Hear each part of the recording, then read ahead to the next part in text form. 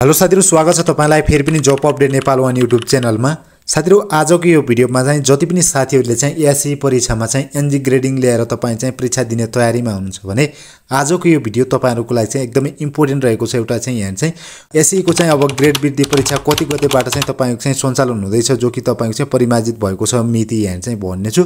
त्यसपछि तपाई चाहिँ एनजी ग्रेडिङ को चाहिँ परीक्षा दिनुभयो भने त्यसको कति मिति भित्र चाहिँ तपाईको चाहिँ त्यसको नतिजा चाहिँ प्रकाशित हुन्छ, त्यो डिटेल्समा भन्ने छु। भिडियोलाई चाहिँ स्टार्ट देखि अन्तिमसम्म चाहिँ पुरा हेर्नु होला साथीहरु।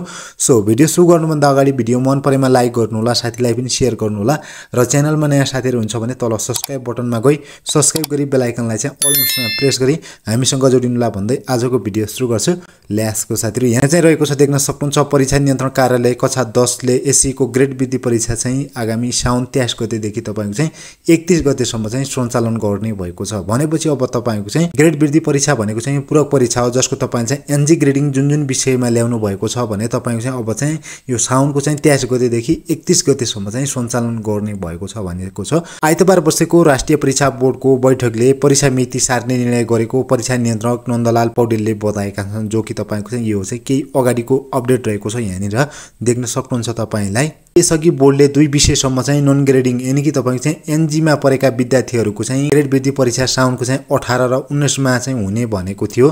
तर शिक्षा मन्त्रालयले चाहिँ नन ग्रेडमा परेका सबै विद्यार्थीहरुलाई चाहिँ ग्रेड वृद्धि परीक्षामा चाहिँ सहभागी गराउने निर्णय गरेपछि बोर्डले चाहिँ साउन 23 गतेदेखि देशभरि परीक्षा सञ्चालन गर्ने भएको तयारीका लागि चाहिँ परीक्षा केही दिन पर सारिएको नियन्त्रण पौडेलले चाहिँ बताउनु भएको छ। र तपाईको चाहिँ गत बिहीबार तपाईको चाहिँ सार्वजनिक गरिएको चाहिँ एसई को नतिजामा चाहिँ 2,42,313 विद्यार्थी चाहिँ नन ग्रेडिङ फेल भएर चाहिँ कक्षा 11 मा चाहिँ भर्ना हुन पाउनको लागि चाहिँ अयोग्य भएका छन् भनेको छ। भनेपछि तपाईको चाहिँ यो पहिला तपाईको चाहिँ जुन असारमा आएको थियो यो नतिजा, तपाईको त्यो नतिजामा तपाईको चाहिँ 2,42,313 विद्यार्थीले चाहिँ नन ग्रेडिङ ल्याएर चाहिँ तपाईको चाहिँ फेल भएर चाहिँ कक्षा 11 मा चाहिँ भर्ना हुन चाहिँ नपाउने यानी कि कक्षा 11 मा भर्ना हुनको लागि चाहिँ अयोग्य भएका थिए र परीक्षामा चाहिँ सहभागी चाहिँ 4,64,785 चाहिँ 85 मध्ये चाहिँ तपाईको चाहिँ टोटल परीक्षार्थी संख्या तपाईको चाहिँ 4,64,785 मध्ये चाहिँ तपाईको चाहिँ 52% विद्यार्थीहरु चाहिँ फेल भएको भन्दै, जो कि तपाईको चाहिँ आलोचना पनि भएको थियो। र तपाईको चाहिँ लेटर ग्रेडिङ निर्देशिका 2078 मा चाहिँ 2 विषयसम्म चाहिँ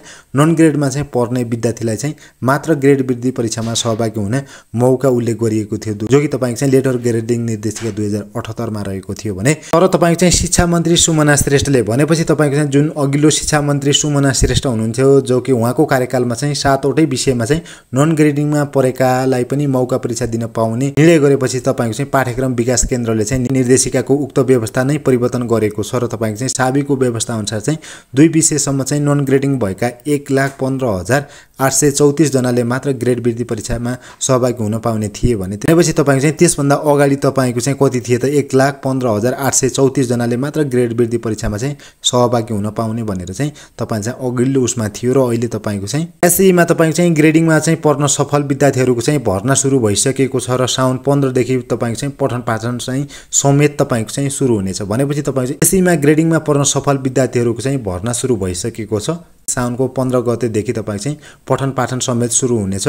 ग्रेड वृद्धिमा चाहिँ सहभागी विद्यार्थीहरुको चाहिँ साउन अन्तिमसम्म तपाईको चाहिँ परीक्षा सकेर तपाईको चाहिँ नतिजा सार्वजनिक गर्दा पठन पाठनमा निकै ढिलाइ हुने अनुमान बोर्डका चाहिँ अधिकारीहरुले चाहिँ गरेका छन्। भनेपछि तपाईको चाहिँ अब तपाईं चाहिँ यो परीक्षा दिइसकेपछि ग्रेड वृद्धिको चाहिँ अब नतिजा आउन अलिकति केही ढिलाइ हुनेछ भनेर चाहिँ भनेका छन् भने झन्डै 2.5 लाख विद्यार्थीको चाहिँ परीक्षा सञ्चालन गरी नतिजा सार्वजनिक गर्न कम्तीमा तपाईको चाहिँ 3 महिना लाग्ने उनीहरुको अनुमान छ। भनेपछि तपाईको चाहिँ यो तपाईको चाहिँ जति पनि एनजी ग्रेडिङमा परेका छन् तिनीहरुको चाहिँ अब तपाईं चाहिँ परीक्षा दिइसकेपछि तपाईको चाहिँ अनुमान अनुसार तपाईको चाहिँ असो अन्तिम साता मात्रै नतिजा चाहिँ सार्वजनिक हुनेछ भनेर चाहिँ दिएको छ। र ग्रेड वृद्धि हुन चाहिँ सफल विद्यार्थीहरुले चाहिँ दशैं तिहार लगायत चाडपर्व पछि मात्रै कक्षा 11 मा चाहिँ भर्ना हुन पाउने भएका छन्। यसले चाहिँ शैक्षिक सत्र नै प्रभावित हुने आकलन गरिएको छ।